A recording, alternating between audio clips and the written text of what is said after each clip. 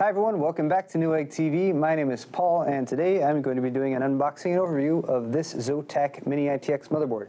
This is the FUSION350-A-E, that's the model number. It is, as you can tell by this big Fusion lettering here, a Fusion-based motherboard, which is an AMD integrated APU. So let's take a look at the box for some more details. So with this product, not only do you get the motherboard itself, but you also get the AMD E-350 APU. APU is an accelerated processing unit.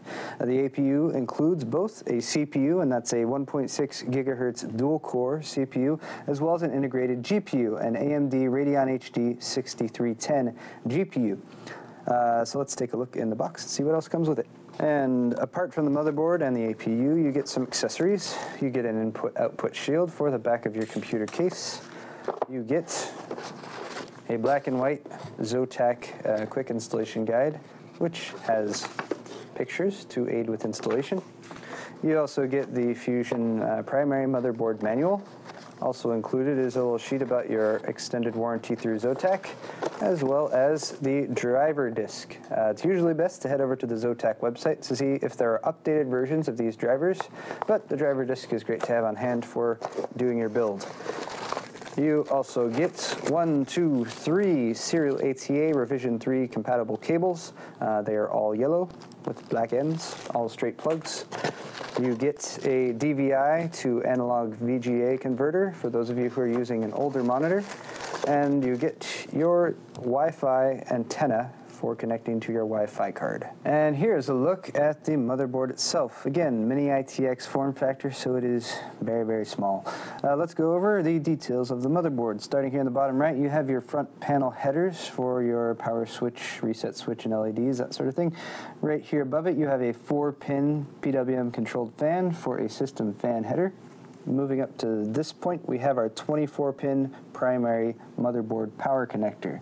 Next to that, we have two SO-DIMM slots. This is for 204-pin DDR3 notebook memory. So make sure you don't get regular system memory for this. It actually uses system memory, notebook memory, but it is still DDR3 memory and supports DDR3 speeds of 1066 megatransfers per second. Also, max memory size is 8 gigs, so 4 gig DIMMs in each of those slots. Up here at the top, you have a 4-pin CPU fan header. This actually has a pre-mounted passive heatsink on it, so not really necessary. You could connect that to a system fan if you wanted, or if you were going to perhaps swap out this heatsink, you would have that available. Right up here at the top, you have a front panel 20-pin USB 3.0 header. So you can connect that to USB 3.0 ports on the front of your case. Again, here is where both your APU and your chipset are. This is a Cooler Master designed passive heatsink, so no fan on it, no noise. The APU is actually right under this area right here, and it has a heat pipe, which you can see there, to help with cooling and heat dispersion.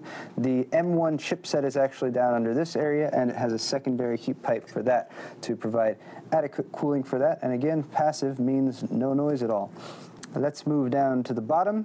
Here you can see a mini Pci Express slot, and that is currently housing your 802.11n Wi-Fi card. And then these little cables here go back to connect to your Wi-Fi antenna. These 4 red ports here are all serial ATA revision 3 6 gigabit per second ports.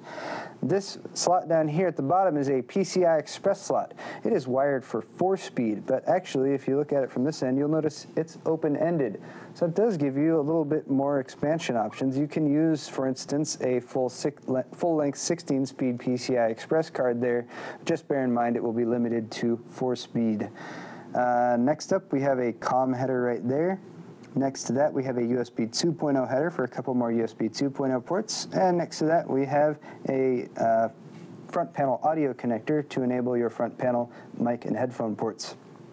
Right above those, we have a 3-pin SPDIF header for high-definition audio.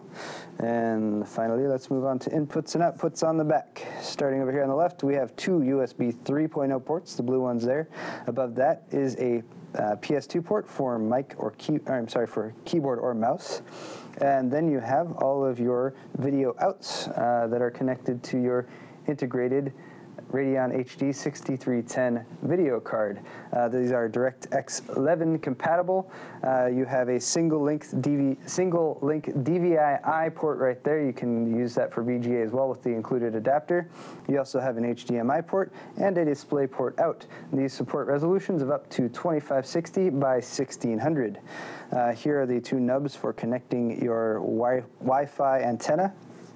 Over here you have an additional eSATA port for back panel that is hot swappable. And then you have 4 USB 2.0 ports there, the black ports, gigabit Ethernet, and finally your audio plugs right here. It supports 8-channel high definition audio. You also have an optical SPDIF out for a Toslink cable, and supports sample rates of 192K, 96K, 48K, and 44.1K. So plenty of options there for high-def audio, which is especially helpful since these motherboards are most frequently used for building small home theater PCs. And that's going to wrap it up for today's video. Once again, this has been the Zotac FUSION350-A-E mini-ITX Fusion-based motherboard and APU combo featuring the AMD E-350 Fusion APU. I'm Paul with Newegg TV. Thanks a lot for watching today's video. If you enjoyed it, please head over to our Newegg YouTube channel for more just like it. Don't forget to subscribe. Thank you for watching, and we will see you next time.